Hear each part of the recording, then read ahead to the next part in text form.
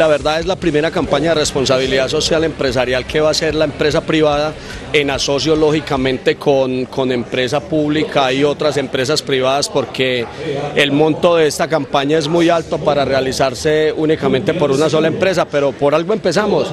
Estamos haciendo la primera y esperamos que no vaya a ser la última de nuestra región. Ustedes hablan de un recubrimiento. ¿Qué será lo importante de la pista, de la cancha? ¿Cómo será el mantenimiento? Le estamos dando la garantía y nuevamente lo repito, mi empresa, en nombre mío, en nombre de César Augusto Rendón Gallego, le da la seguridad a todo el pueblo pereirano que el estadio no va a ser dañado. Tenemos toda la logística comprometida y la hemos traído desde la ciudad de Bogotá. Hemos contratado las empresas que han hecho los conciertos más grandes en el país para que nos cumplan con esta logística de recubrimiento total de nuestro estadio.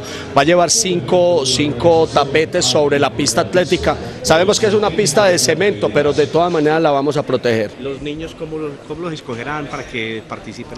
La organización ha seleccionado ya unas fundaciones de los cuales tienen 1.600 niños, y la alcaldía de Pereira nos ha manejado el tema con unos colegios de los cuales ellos ya los tienen seleccionados y les van a dar el transporte. La organización van a ser 6.000, ya los tenemos todos listos, empezamos a cubrir la logística de transporte y cómo los vamos a tener dentro del estadio.